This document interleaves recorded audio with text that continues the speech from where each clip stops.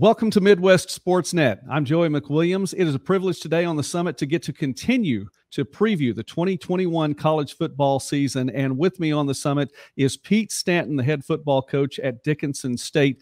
Coach, I appreciate your time, first off, because I know, man, it is getting closer. We are just right around the corner from that first game for you. It's on a Thursday night against Black Hill State. We'll talk about that a little bit later on.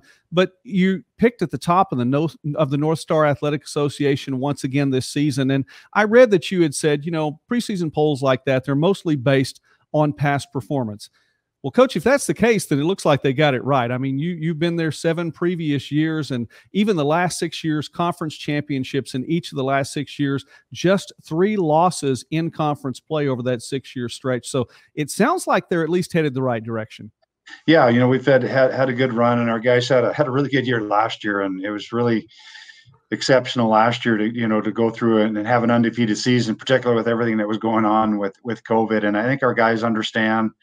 There's always going to be battles, and there was a lot of battles last year. We had a couple of close games, and our guys, fortunately, were able to persevere. But we're really proud of the guys for, what they've done and having that great year in the last couple of years. And now we know that it's full steam ahead and looking forward. And now it's our 21 team going. Well, Coach, if I may mention one more thing about that 20 team also, because it was a good year last year. You talk about that, undefeated through the conference schedule. Talk about the challenge then, that there was one more challenge that you have to face. And you make a run through the North Star, 9-0, pretty much apparent you're going to make the playoffs. The playoffs wind up being 5.5 months later.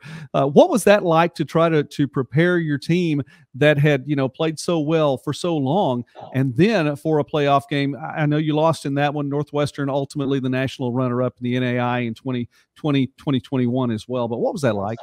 It was very different. It was no other way you can put it. We got through that season in the fall and had go 9-0, and you're feeling pretty good about yourself. And then it's good. Now, guys, we're going to stop, and we're going to come back, and it was just all uncharted waters. We had to come back, and generally it was the positive. That was kind of the same time frame that we would have had our spring ball. But in such a different way, we had to reinstall everything. And kind of who took a little backseat was our young players, because that's usually where we can kind of get them up to speed on everything. And now we were preparing for the playoffs, and it's very different. And if you get into the game, I really think on both teams, Northwestern, as you said, made the national title, but both teams, it felt like a first game of the year again, even though it was a playoff game. Both teams are rusty tackling. There were some turnovers on both sides, and it was difficult, but especially when you saw teams out there that would have been playing for 8 or 9 games. So it was just a unique year, but it was a different experience for sure. We're speaking now with Pete Stanton in his 8th season with Dickinson State, his alma mater, no less, here on Midwest Sportsnet. And this is where we cover small college sports and more. Please consider subscribing to the channel. Coach, that's a very good point. You talk about the opportunity then for maybe some younger players to get in during the spring. And I think one of the reasons that stands out to me about your team is because you do have so much quality coming back. You obviously had some losses, some kids graduating, but you bring back a solid, steady core in Drew Bodecker, who is a senior quarterback, threw for more than 2,100 yards, 20 touchdowns. You have a quality running back in Riley Linder, a junior, rushed for more than 600 yards. Tiger Fry's a senior coming back, and he had more than 600 yards receiving, 9 touchdowns, All-American center as well, and Matt Day. I mean, you have a lot of quality coming back. I'd like you to talk about them, but how do these younger players try to find a place in that? Well, it's you just developing some depth and feel, on our offensive line. We do lose an offensive lineman, and we do have a couple of younger guys there, and we like to play 6 or 7 guys on the offensive line. I think that's point one.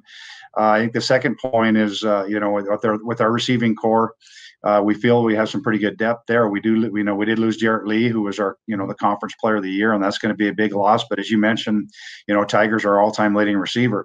So, with him and Noah Sickler and Kate Kuntz and Connor McCarville, and several others, we think we have some good depth there, and we have some resources and guys we can go to. Coach, same thing on the defense, and I'd love to hear about the depth that you have there, but you have players coming back. If you look at the three different phases of defense on that line, with Crew Mathern coming back, a junior defensive lineman, led the team in tackles for loss. Nick Miller as well, a senior linebacker who led the team in tackles overall. And then Dawson McLaughlin from that secondary, a junior, 3 picks for you. So, you know, in each of those 3 areas of that defensive look, you have solid players coming back for this season. Yeah, it's going to be the most interesting part of it. I think if you start on the back end first, our secondary, you know, that was kind of our young guys last year. We really didn't, you know, we lost 3 starters a year before, and we didn't know for sure where we're going to be in the secondary. Now that those guys had a pretty good years, now they all return, as you mentioned, with Dawson and Tel Lundy, and Javante Oliphant was a all conference player and as well. And then Nick Miller, you know, who was our leading tackler, wasn't going to play and was going to help us coach. And then he went through the summer and said, you know what, as long as I'm going to these workouts, I might as well just play. So he's going to play for us. And you know, returning Keaton Mischke at linebacker, you know, is another guy that's going to help us a lot. The big question mark for us is going to be our defensive front. You know, we lost some key players there, and it's kind of going back to what you said. We have to get some young guys that know their roles, and that might be more by committee other than crew. We're going to have a lot of different guys going in and out there until we know what we're really going to do and how we're going to establish ourselves on the defensive line. Well, you get a chance to find out pretty quickly then. The season starts on a Thursday night. I know that's not always the case with NAI, but you're playing a Division II team on Thursday, September 2nd. You travel to Black Hill State. I know that's going to be a big game for both teams as well. And then back at home against Montana Western, that's the first Saturday game. That's Saturday, September 11th, before the North Star Conference slate gets underway. Can you talk about your schedule? Yeah, we're really excited about our schedule. One of the things that we always stress in our program is we have to do things to get better. And I think that was the idea with the schedule is, you know, we're playing Black Hill State, who's one of our old rivals in the DAC 10 when we used to play them. And, you know, they're only 3 hours away, and our fans are excited with the matchup as well. We'll get a lot of fans down there that'll head down to the Black Hills area and play against them. And, you know, we don't know a lot about the team because, you know, they do have a new staff, and they a lot of their players we haven't played against in the past. And we know they'll have a lot of new players, but we know they'll be outstanding. And the same thing with Western Montana. They're a great program that has been very successful. They're a nationally ranked team last year, and the whole idea behind that is that we want to make sure that we play the best teams we can in our non-conference schedule to just really get us ready and see where we're at and to help us become a better program.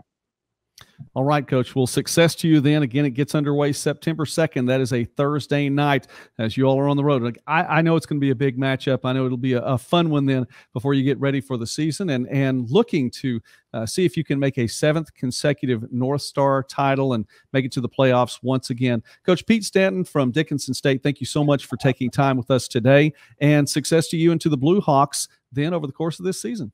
Thank you. Appreciate it. And thanks for having me on.